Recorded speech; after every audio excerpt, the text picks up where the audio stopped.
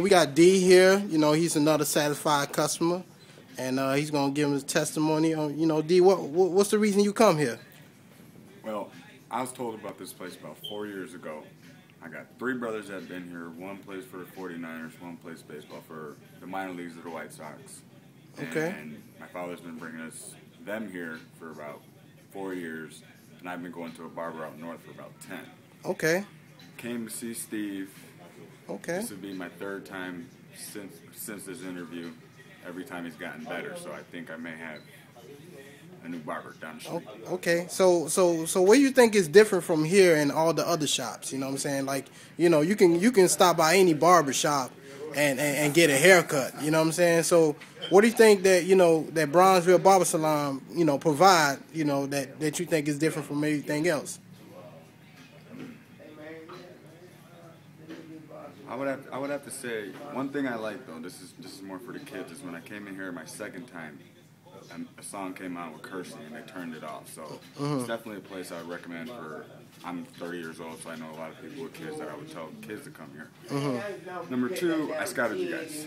Like I said, my brothers, my father. So what do you mean by scouting? Just in case the people don't understand. What do you mean by scouting? I just observed. I looked at them. I asked them where they got their haircut. I don't know they came to this spot, and the more I heard about this spot, I started looking to see what they were doing.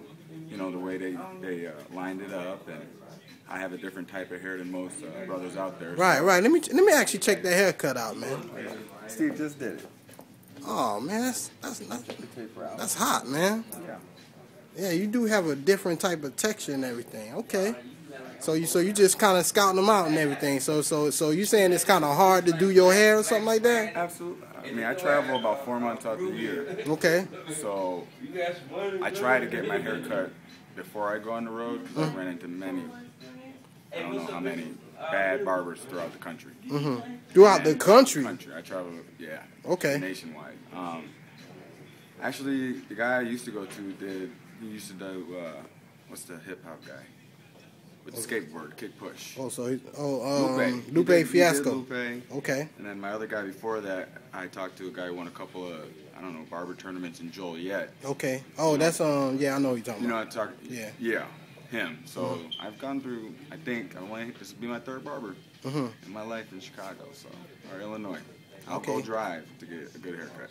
All right, guys. This is another satisfied customer. This is D. So if you ever see him out, ask him where the spot at, and he gonna be fresh, you know what I'm saying? So, peace out.